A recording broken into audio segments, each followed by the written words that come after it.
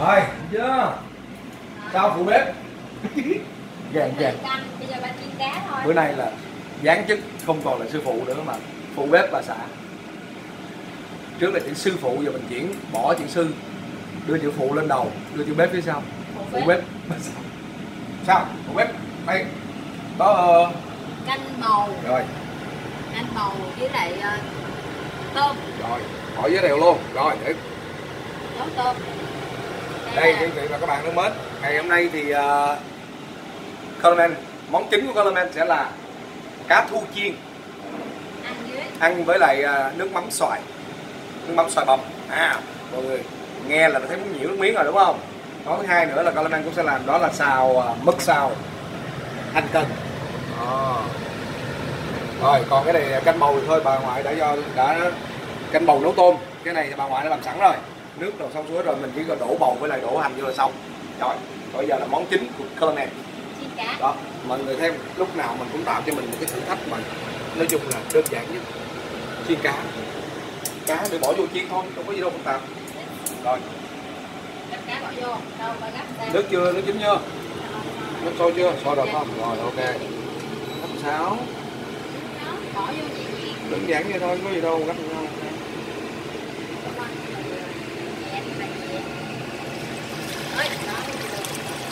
Chưa văng. Ở đây chỉ có ba khứa thôi, mọi người thấy ha.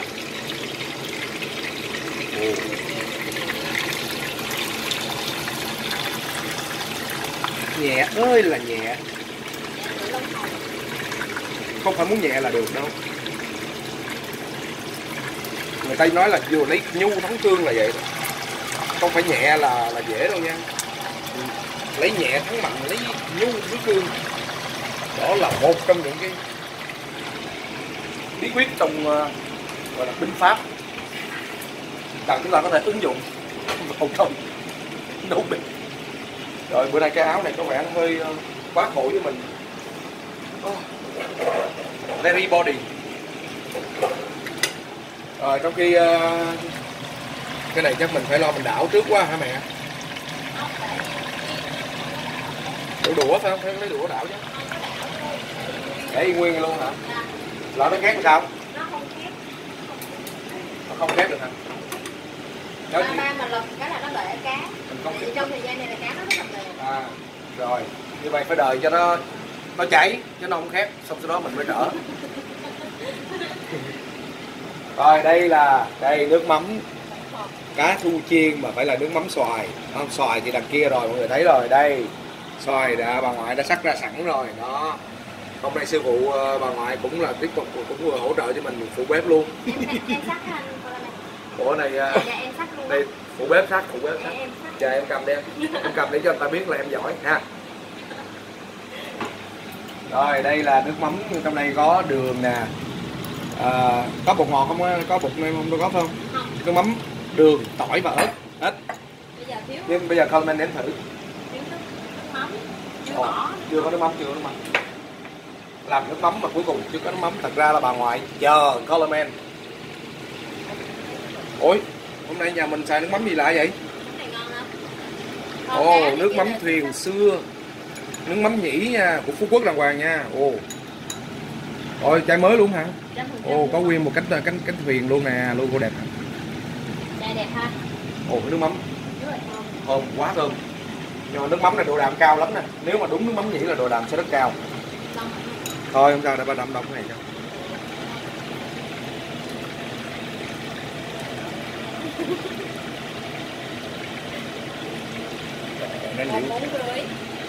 Một muỗng rưỡi hả? Rồi đã có một muỗng đầy rồi, mà đổ cao lên, dơ cao lên, đổ từ từ. Trời, cái này không biết phụ bếp này, phụ bếp mà không biết. Đây để vài độ này, vài camera này. Đây để chai nước mắm thuyền xưa, nhưng mọi người đừng có diễn giải ra nha. Thấy chưa? Rồi bây giờ một nước muỗng rưỡi, nhưng mà Cơm phải thử. Đúng rồi. Bếp chính chỉ có nhiệm vụ bỏ cá vào, còn phụ bếp phải lo đảo cá.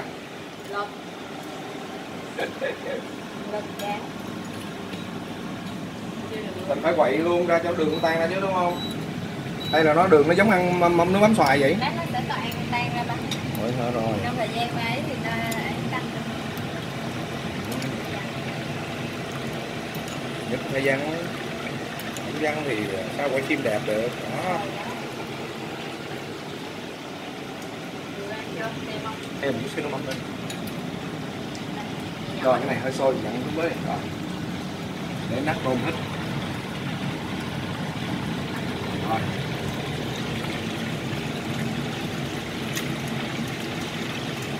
Rồi ok.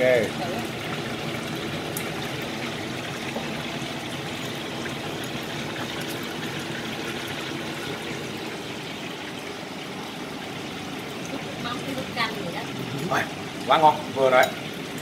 Để đâu? Để bên xoài. Đây nó mắm để gần cho xoài. Không. Xăng mà tụi nó lộn rồi. Rồi ok. Rồi nó bầu đổ vô thôi không? Đây mọi người thấy chưa? Tôm nha, tôm tươi nha. Đó. Vớt bọt hả?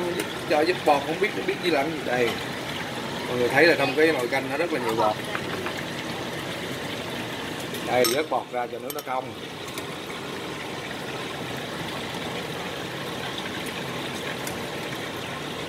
Vớt bọt. Dân gian hay có cái từ tao vớt bọt mày nha mày. Là hiểu rồi đó. Là cái thứ đổ đi á. Nên là các bạn lưu ý khi mà đứa nào bạn mình bè mình mới nói tao vớt bọt mày nha mày là mình biết là mình xong rồi đó. Rồi. Đây vớt bọt rồi đây. Em yêu. Rồi bỏ bầu vô. Bóc luôn.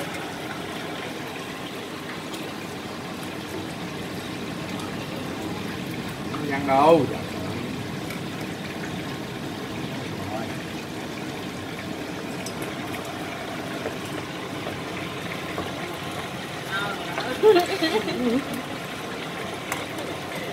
Đừng cười em còn bụng về lắm các anh các chị ơi. Rồi đã xong đó. Mọi người nhìn thấy cái nồi canh bầu như vậy làm sao mà chịu nổi. Nó vừa trắng vừa xanh, cái màu nó quyện lại. Tôm thì mình giấu ở dưới nha, lát tha hồ làm thợ lặn nhé các bạn. Đây thấy chưa? Rồi chút xíu lại nước chính là mình bỏ hành lên đúng không mẹ? Rồi đây. Rồi phụ bếp qua đảo món kia đi. Đây giờ để cho bếp trưởng để giao cho bếp trưởng. Rồi nó văng quá.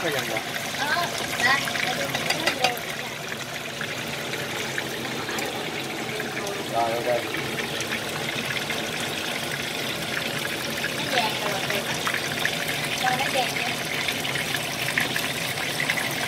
Khó lắm rồi dễ nè. Ồ vàng chưa? Wow. Để chút nữa là khét chắc luôn. Thôi chùm dông nhá, quần đầu ơi. Em né dầu.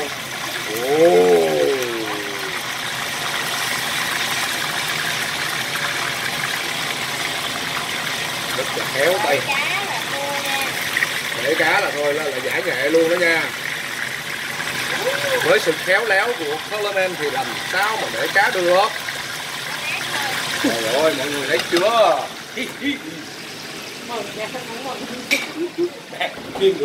Chiên được cá chút xíu mừng dữ vậy. Chứ sao? Rồi sắp rồi. Cái bóng. Sắp cần sao để cho nó sáng nào. Sáng anh, dạ sáng. Thấy không? Dạ sáng. Rồi, bếp trưởng phụ bếp kim luôn phụ đèn đi. Ủa cái này sắt nhỏ hay dài vậy mẹ? Một cái đốt tay á. Đúng không? Ở vậy đúng không? Dạ, còn với cộng này đè luôn. Trời, con dao này tôi nhớ hôm bữa mình đi mài nhớ bạn nào ha. Dạ. Trời bữa nay nó hiệu quả dễ sợ luôn. Thôi đề nghị là bây giờ tuần sau là đề nghị mẹ đi mua cho ba một bộ dao cho nó thần thánh, bắt đầu tiến lên chuyên nghiệp chút xíu đi. Ngắn quá, dài chút nữa, một đống tay như thế này mà. Cắt theo chiều cao của người ta mà mệt quá. Ngắn qua không ngon. Hiểu, có đùa thôi. Tại mình quen rồi, mình lùng cái mình làm cái gì mình cắt ngắn ngắn hết trơn á. Nhiều quá. Túm lại vậy đi. Đó.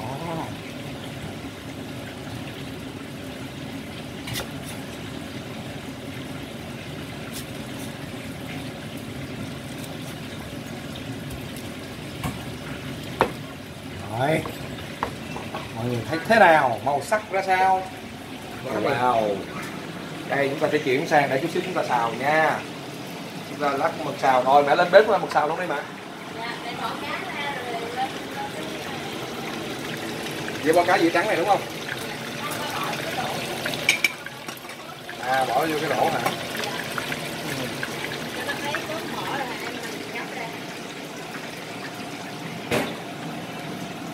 Rồi thì trong khi chờ đợi ta nghĩ là cũng vừa rồi đó. Đó. Để lâu nữa nó nhừ nữa mới hết ngon á. Tắt lửa nha. Dạ. Để ăn, tại cái này nó ăn sống sống sực sực cũng ngon mà. Dạ đúng rồi. Nè ba cho cái này vô đi.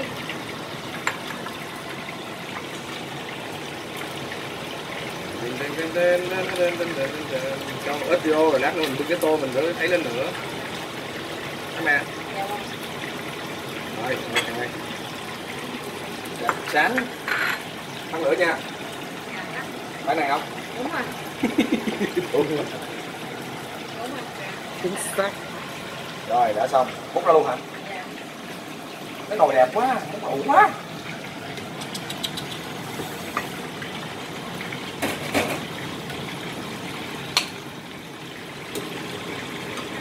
Có chuyện khác. Ôi ôi tôm. Đừng đùa nha, hôm nay là có thêm 150 đồng nữa tới dự giờ đó nha. Dự giờ. Ôi, tôm nè, xỉu chưa? So, how do you think? How do you think about me? Wow.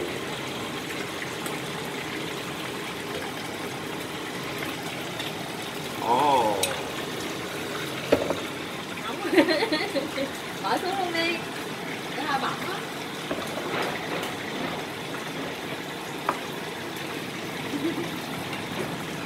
Rồi đây rắc thêm chút xíu nữa lên cho nó đẹp. Đẹp được hình, thêm tí tiêu nữa. Rồi chúng ta đã thành công. Ôi, coi chừng nó cái mùi hơi khét nha.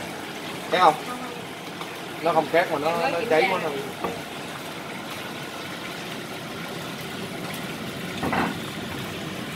Trời ơi, chết. Tốt quá.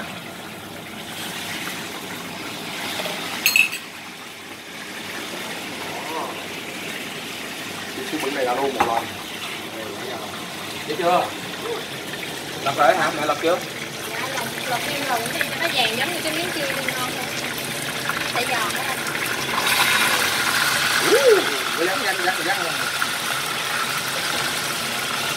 Mọi người có thừa nhận là Solomon khéo tay hơn từ Hòa Tả không? Đó. Mình làm rất nhẹ nhàng, trong khi cô ấy rất là vất vả để làm việc. Cái gì thôi. Không sao cả.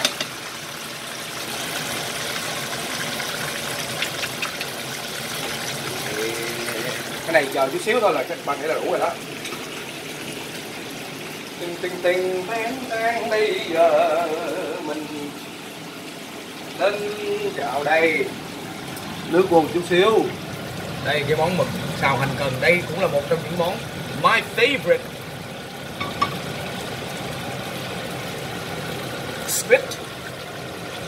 Squid deep fried with onion.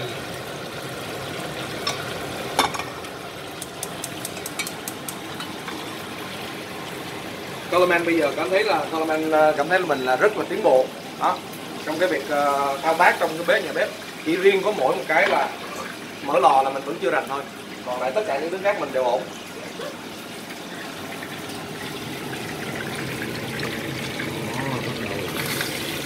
nó ráo ráo một chút rồi đó là đi kia rồi này. Đó.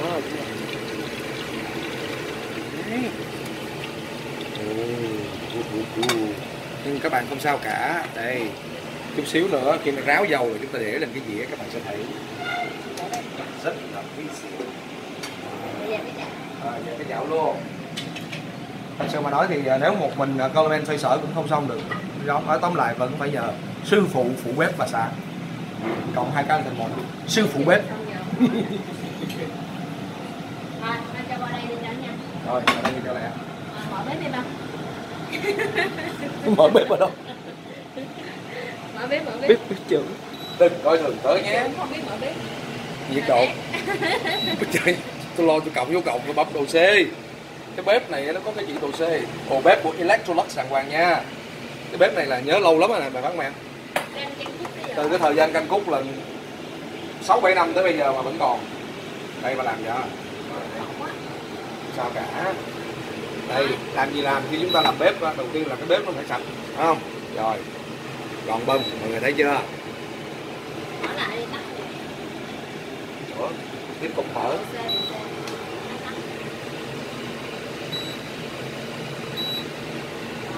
120 được chưa? Rồi, cái này có cần dầu không? Rồi, dầu ăn. Hôm nay xài dầu ăn Simply hả? Dầu đậu nành nguyên chất. Sao mình không xài dầu cá Renny ta? Dầu cá Renny xài được không?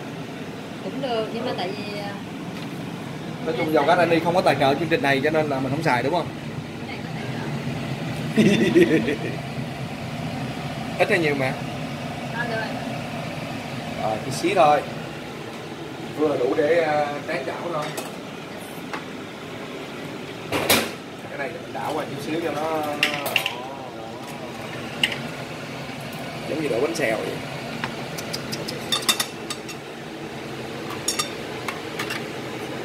Rồi, ở đây có ít xíu tỏi với lại hành tím. Tỏi thôi hả?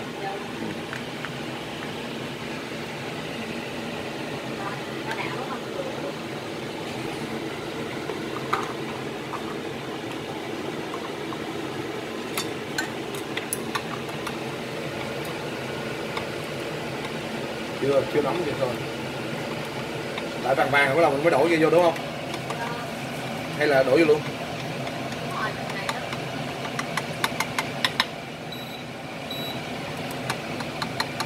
160 độ. Hy vọng rằng ngày hôm nay chúng ta sẽ rút ngắn thời gian 35 phút là xong.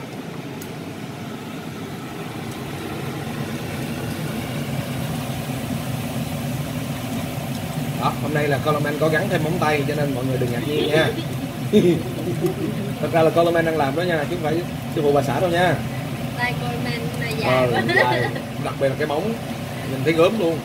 Rồi. Ai da. Rồi.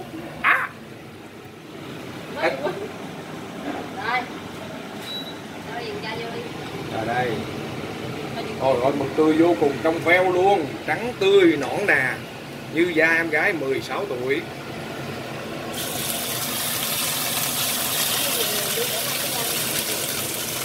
Chiên.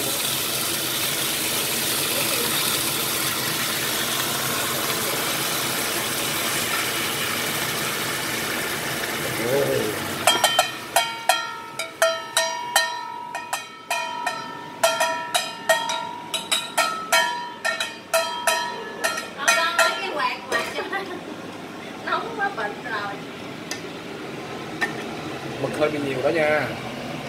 Cắt hết à. Cắt ra che cái điện.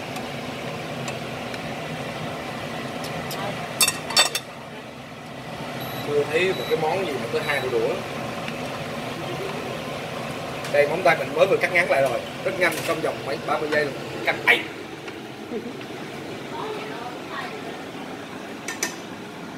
Chừng nào đổ cái này vô đây, ủa mẹ ớt thì sao? Hả, cái ớt này có bỏ vô không? Để cho đẹp vậy thôi hả? Rồi để cái ớt nhìn hấp dẫn không? Cuối cùng không có đổ vô. Giờ chưa có. Nhưng mà để vô sau. Vô bỏ thành riêng cắt ớt cho. Rồi con anh biết chắc rằng một điều là phải bỏ hành trước, tại vì hành nó chín lâu hơn là cần, đúng không? Đây, con anh có 2 dĩa đây, đây. hành và cần, nhưng chắc chắn là phải bỏ hành vô trước, tại vì hành chín trước. Cần rất mau chín, rau bỏ vô là chín liền. Đây. Rồi sắp sửa là mình sẽ thuê một căn hộ và một cái nhà bếp để mình làm cái cơm nhà TV cho cái bếp nó thiệt là đẹp để cho mọi người thưởng lãm ha. Mọi người nghĩ ý tưởng nó được không? Để đầu tư rồi đàng hoàng, để có nhãn hàng nào muốn tài trợ để cho tôi làm cho nó xịn nó nói. Năn nỉ luôn á. Cái mốt cái một này hot quá là coi như là tôi chạc tiền cao lắm đó nha, đáng chịu đó nha. Ồ cái mực, coi chừng là mực nó sẽ bị chín quá là nó dai đó. Có mấy cái gì có đảo cái này đâu có đủ đâu. Cái xẻng đây. Không, kéo lại hình thành đó.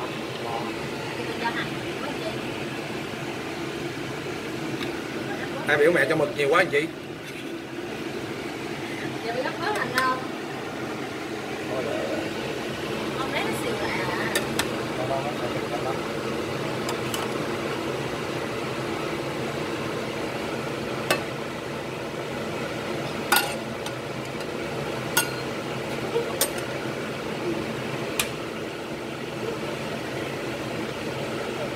Từ một người không vào bếp mà bây giờ một người mà coi như là vào bếp thì nó cũng về, nó cũng trở thành cái sự phục về dễ thương, đúng không quý vị các bạn? Rồi để mình thử nó chín chưa nha, được không? Có nên thử không?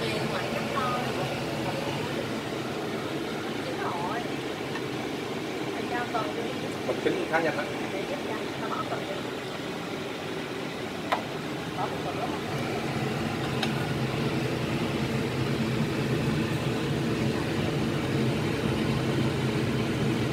Nha. Rồi. Quá đẹp. Ôi cần này ăn không cũng thơm lắm. Cực kỳ khoái ăn cần mà nó sống sống thơm.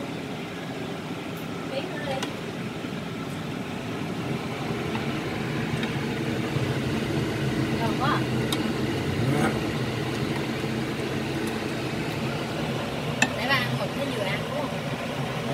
Để ba ăn một cái dừa ăn. Hơi lạc. Cái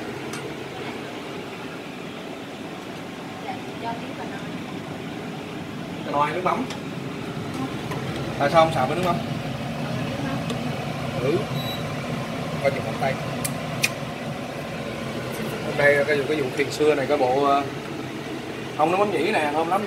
Rồi, lấy cái tay cho bà đi nha. Ông nào chủ nước mắm tiền xưa nhanh chóng tài trợ chương trình này nha, chứ không là có nước mắm khác vô đáng chịu nha. Để tôi nói trước đó nha.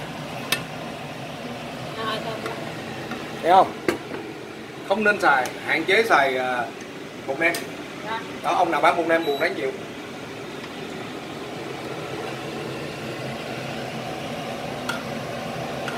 Rồi, cái đó vô ớt thì mấy đứa nhỏ ăn được không?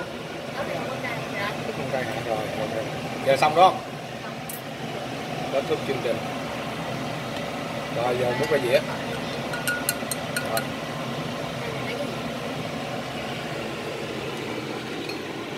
Thôi anh muốn thêm một xíu này. Thêm một xíu hành cần.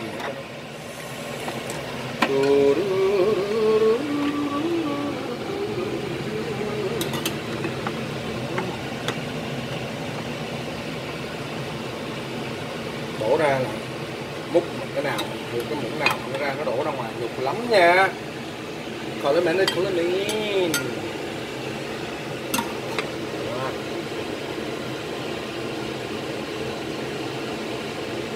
là hành.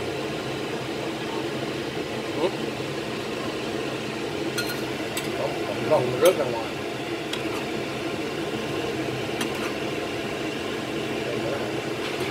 Thêm thì thêm.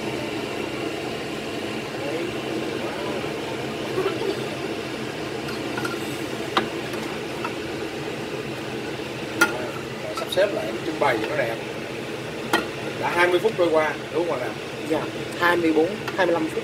Dạ, chúng ta chỉ còn 10 phút nữa thôi. Hôm nay ráng rút ngắn trong vòng 35 phút. Rồi. Thôi đừng nhiều quá.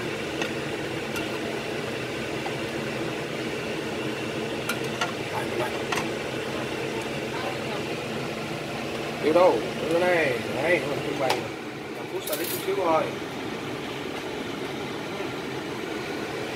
Rồi, ok. Rồi, ăn lên. Đâu?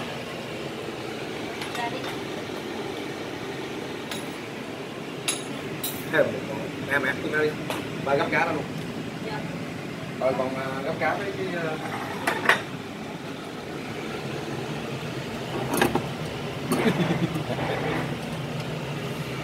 yeah, yeah, yeah. Yeah. Wow. Coi chừng bể nha, giờ này không được bể nha con. Bể là tao mất mặt lắm nha con.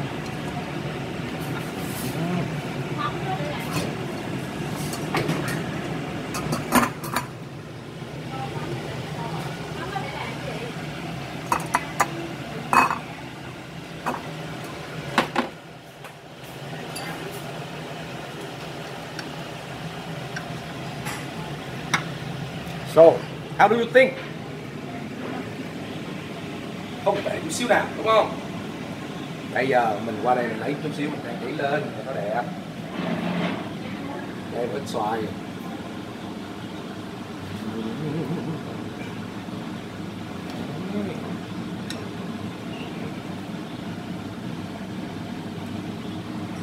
Đây.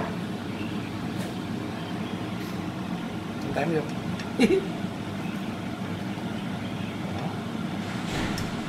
Rồi.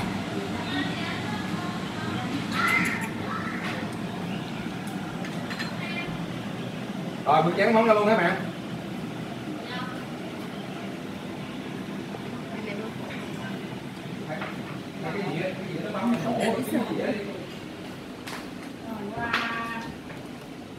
Đây.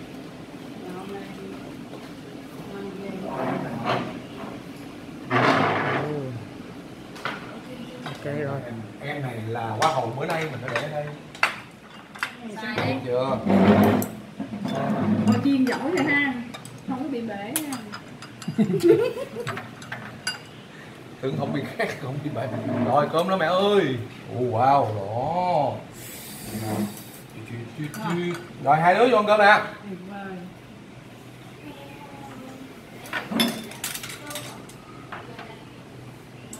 Ủa món mực nó rất cần đó con ha. Dạ nhiều lắm đó mà. Nhưng mà nó bị chìm ở bên dưới. Tại vì mực nhiều quá. Mực quá nhiều. Cần cũng ấy nhiều lắm nhưng mà mực này tươi lắm. Đó, lấy cần lên trang trí. Đó. Ớt này không cay, ớt sừng. Rồi, đó, nghe được chưa? Ok. Very good. Sắc. Trời ơi, cái mâm cơm này thì chỉ có mà giết người. Ủa cái cơm đâu mẹ ơi?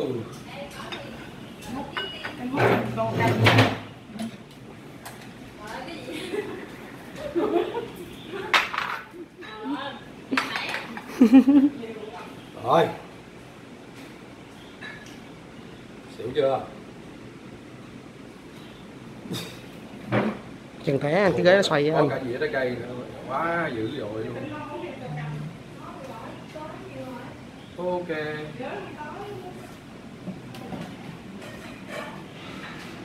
Cái cô rồi sẵn. Rồi lên sắp hết giờ rồi. Rồi ngồi nào tầm cô sẽ đồng ngồi nào. Dạ, em Để giữ cho đúng thời lượng 4. Trời ơi, vẫn ngon quá. Thử miếng xem nào. Thuốc bằng khách. Rồi, quý vị và các bạn mến,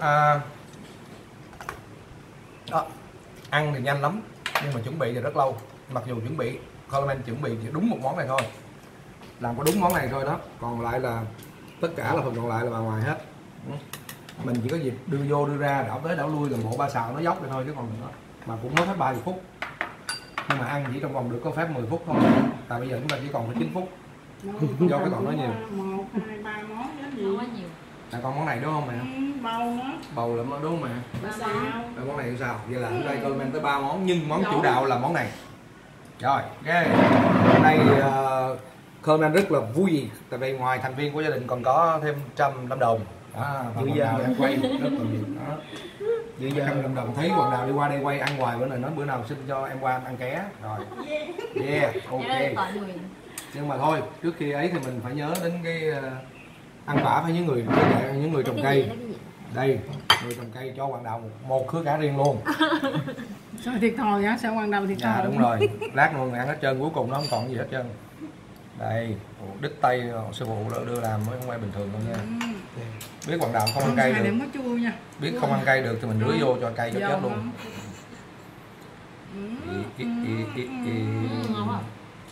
Thấy chưa? Đó. Nó phải vậy mới rõ rồi. Yên tâm nè. Yên tâm. Không mất vào đâu hết nha.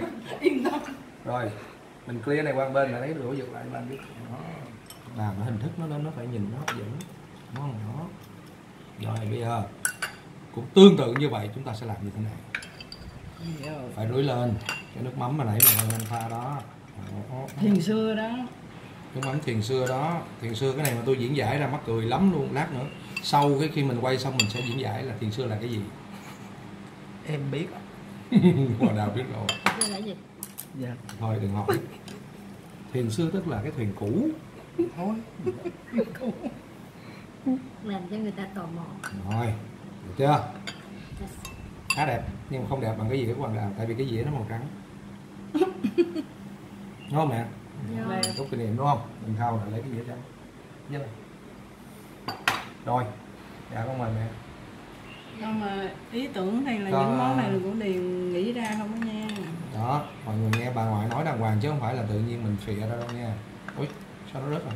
Rồi qua đây tự bà ngoại nghĩ ra, còn này Điền tự nghĩ ra. Đây mẹ, đây cái miếng này ngon. Rồi, đây. Cơm. Dạ, cảm ơn con. Rồi. Cái gì mẹ gấp xoài đây luôn. Rồi.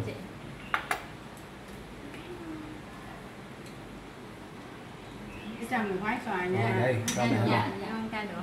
Dạ được. Ok. Giỏi. Rồi dân mình đúng mà. Cái này mà không ăn cay là không được. Phải cay. Không, phải luyện ăn cay đi tại vì tất cả các món ngon đều phải cay. Còn cái này là của mình. Ngon quá. Ngon ha. Nó không có bị chua lắm. Cá tươi quá. Ngon quá Đào ơi. Dạ. Ngon quá chị. Có lần hại nữa tội nghiệp nó. Đã dành ra cho Đà Hoàng một cái Hoàng Đào nó dĩa rồi. Để ăn ủi rồi. Yên tâm rồi, yên tâm rồi. Còn chọc quê em nữa. Ôi nước mắm ngon quá.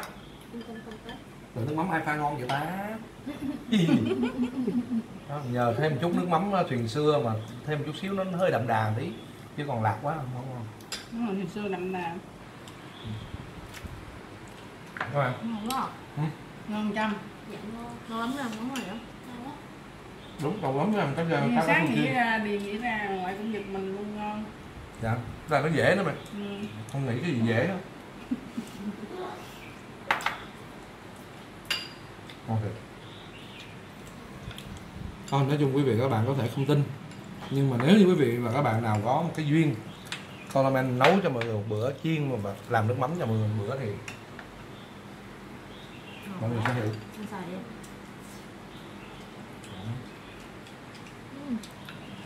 Giống xoài lắc á. Giống xoài lắc hả? Này bà ngoại lắc chứ không phải lòng. Này xoài bào. Xoài keo phải không? Ngon quá mẹ ơi. Tiếp tục.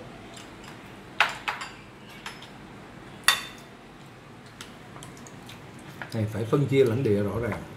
Chút xíu nữa quýnh lộn chắc luôn. Khi mà cái món ăn nó không có quá gì xuất sắc thì mọi chuyện nó diễn ra trong hòa bình.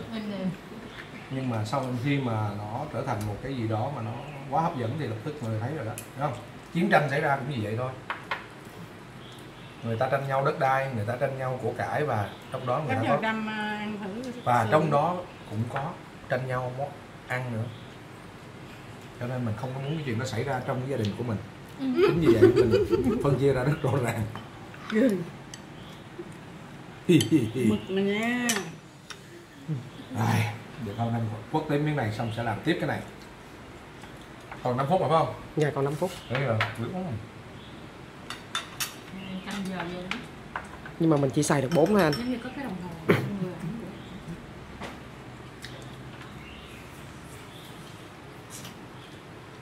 Thật ra cái món cái cơm nhà TV là để giới thiệu cái cách nấu cái bếp thôi, chứ còn ăn mà để review thì là phải là kiểu khác. Giờ coi mình tiếp tục cái món thứ hai, cũng là một sản phẩm của Coleman. Cái này chấm với nước tương đúng không ạ? Nước tương được không? Đó kìa.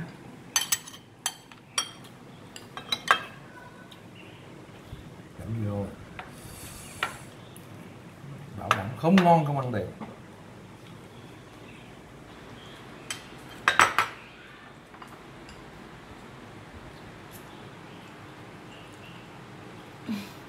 Cái mặt tôi trở thành hậu cảnh.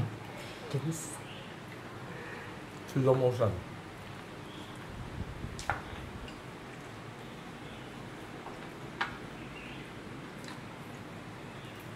Đây là hành cần. Mực xào hành cần. Nó sực sực ngon quá.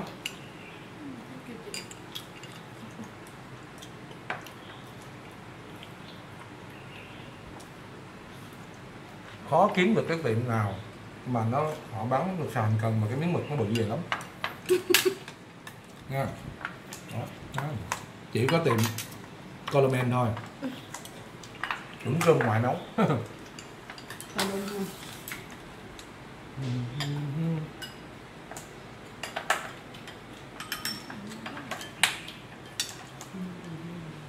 Cái đây món gà kho gừng nó rất là ngon. Trời ơi, anh làm ăn không nói một tiếng nào luôn. Ngon chăm chỉ. Ngon mà không thốt lên lời luôn. Ta gọi là tắt đài luôn á. Rồi, mình phải làm chén canh. Vì thời lượng có hạn cho nên không thể giới thiệu được hết tất cả các món. Sorry. Tôm tươi này nè, sáng là tính nấu tôm khô. Nhưng mà bà ngoại nó làm tôm tươi nó ngon hơn. Đúng rồi, tôm tươi ngon hơn. Ngọt hơn. Canh bầu nấu với tôm tươi. Canh bầu nấu với tôm tươi. Chết luôn. Mắm mặn. Thôi đấy là cái muỗng này luôn đi. Mình của ba đó. Lâu ghê cũng đâu ăn. I am sorry. Ôi bữa nay toàn nước mắm không à hôm nay. Mất nhiệt tình. Không nước mắm pha hả? Nước mắm mặn. Ồ, nước mắm này là của Tiền Xưa luôn hả? Ồ, nước mắm ngon thật á.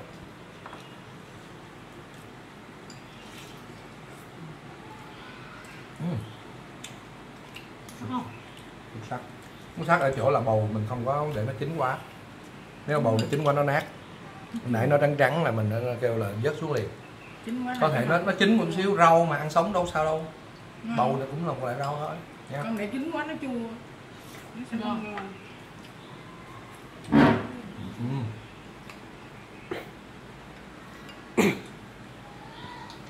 38 phút 40 giây à. Em đừng lo. Ngoạm mà ngoạm tôm không mà không có ngoạm bầu với em.